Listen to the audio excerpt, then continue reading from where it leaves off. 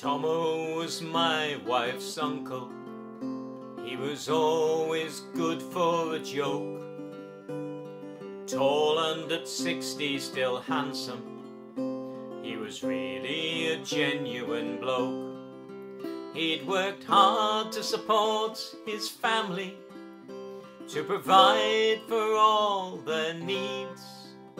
He was not a man of promises. He was more a man of deeds.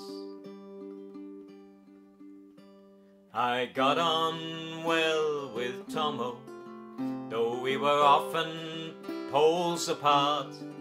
I ignored his political leanings, 'cause I knew he had a good heart.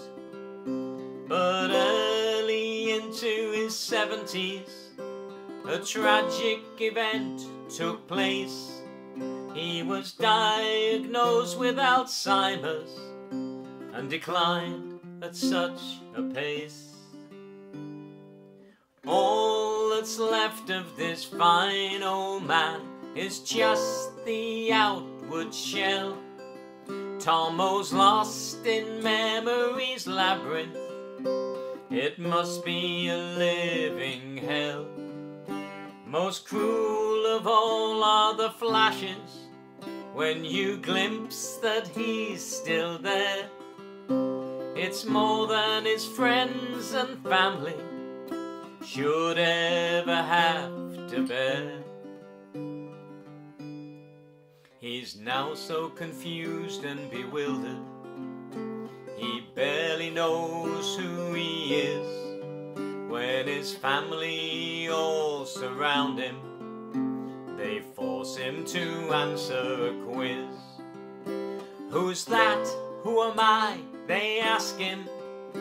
It only serves to confuse. It makes me weep to see such a man look so lost and bemused. On our last visit he sat on a bench. To see him looking helpless was such a wrench. But among the confusion that passed through his brain, there came a moment when he was Tommo again. As my wife squatted down in the dry sandy soil, he said, "Don't you fart now or you'll raise a dust bowl."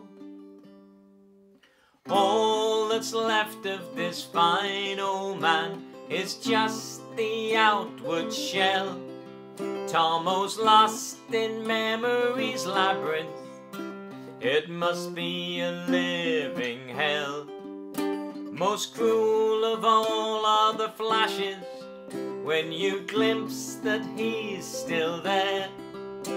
It's more than his friends and family should ever have to bear. Tommo was my wife's uncle.